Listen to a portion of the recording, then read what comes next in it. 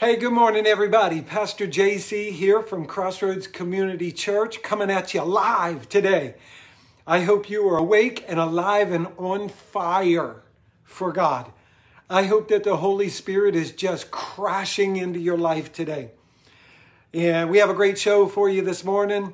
Hope that everything is well with you. Lots to talk about. I mean, so many prayer requests and so many needs.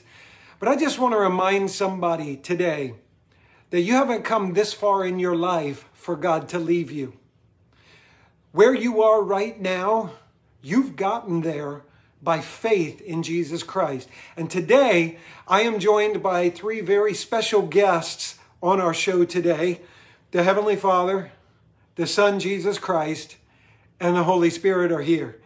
And they're speaking into my life and hopefully speaking into your life today. Of course, they're with us every day, right? Because they never leave us or forsake us.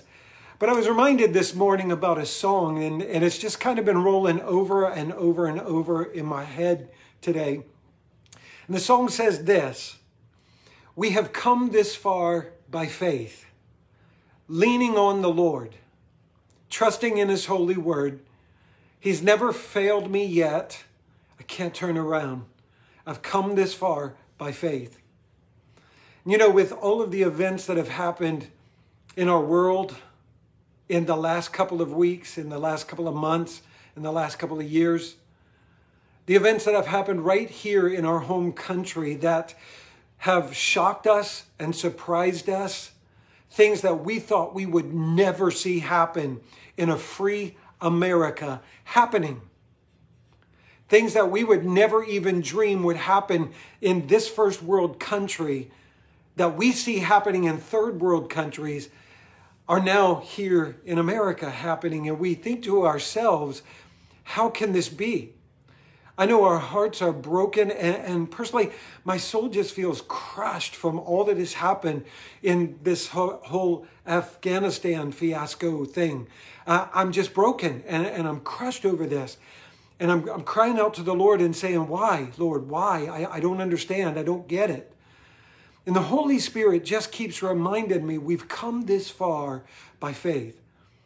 Y'all, this is not the first time that tragedy has ever struck. This is not the first time that catastrophe has come on the scene.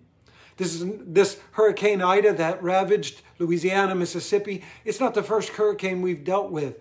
But we've made it through all of those things, and we've come this far by our faith in Jesus Christ. I want to tell you this morning, don't let your faith be shaken. Don't let your trust in God wane just because of what's happening around us. Yeah, these are most definitely uncertain times. These are without a doubt some of the end days of which the Bible prophesies. I believe that. I feel it in my heart, in my spirit. And I'm not a prophet. I don't claim to be a prophet, other than I speak the word of God.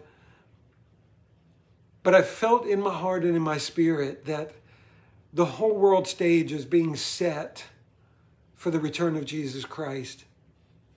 And that shouldn't frighten us. That shouldn't make us fearful or afraid.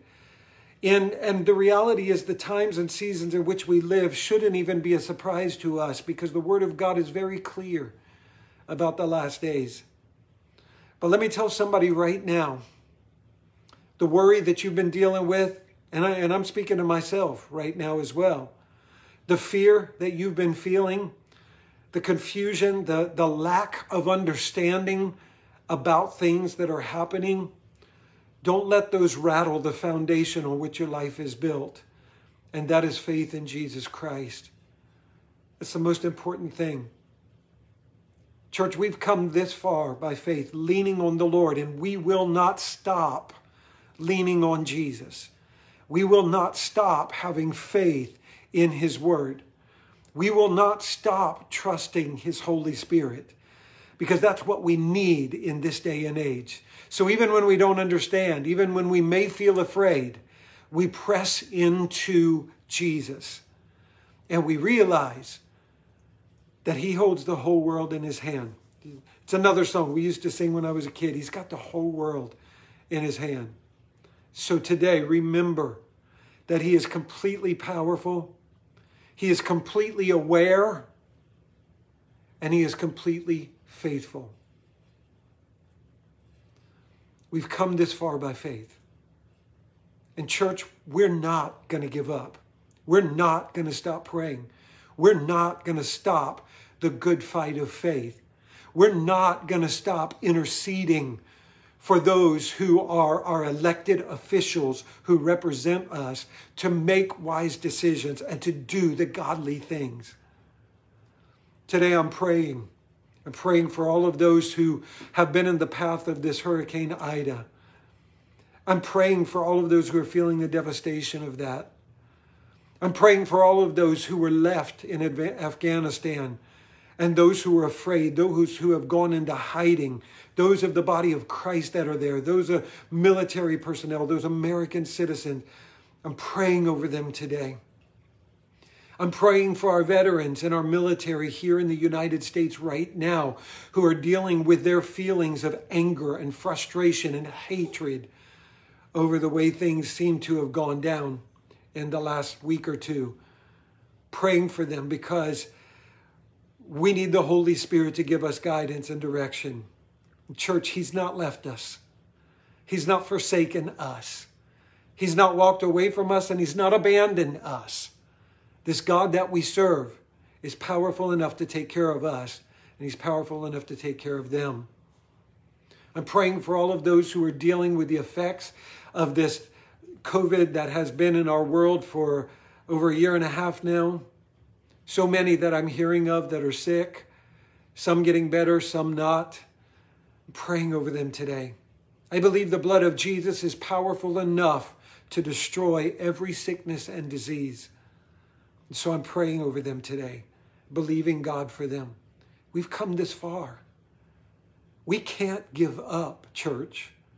Our world needs a body of believers, whether they acknowledge it or not. They need a body of believers who rise up and pray powerfully and effectively. And church, I'm calling us to that today. We've come this far by faith. Don't stop believing. Don't stop trusting Jesus, but learn to trust him even more. I love you. I'm praying for you. May God bless you today. Take care.